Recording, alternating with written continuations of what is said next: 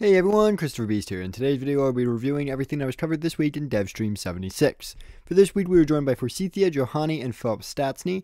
These three reviewed details on Update 13.1 and some Q&A. So, let's just get right into this.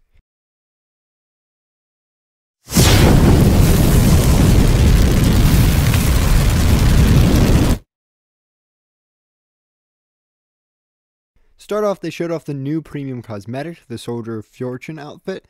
It's a very military-centric outfit and looks quite cool.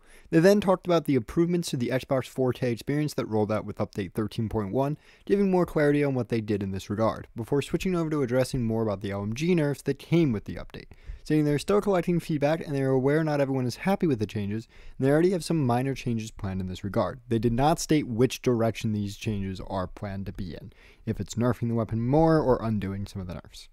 They then answered a question from a community member regarding a bug on Switch where audio is swapped for the player involved.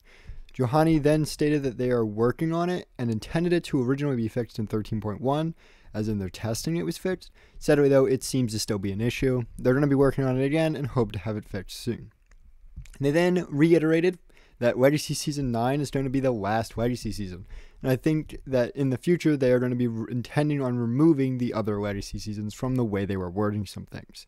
I could be wrong on that aspect, but at least that's how it sounded to me. I think this is a rather strange decision by the devs, but they stated that it's being done in an effort to make room for future features. So we will be having to see what that means for the future. Next up, they announced a booster apocalypse or 33% booster cost decrease this weekend from the 25th to the 28th. They later stated that they are intending a double XP weekend sometime closer to the holidays. So following that, we got some massive news. They don't intend on bringing AI into encounters, saying that it would be way too difficult for them to add to the game, saying that the code is just for the AI in the tutorials, and that was very difficult to add to the game in the first place. This is indeed sad news to hear, but I guess it's understandable. This style of news was followed up by a question regarding when we could expect a new map. The devs said they would like a new map within the next year, but it's going to take some time for a new map that isn't broken and problematic to be released. That was basically everything covered in this dev stream. It was a good Q&A, and if you have any particular questions, they were most likely answered in this dev stream, but when it comes to new information, there was not much. Hope you guys enjoyed, and I hope to see you all next time.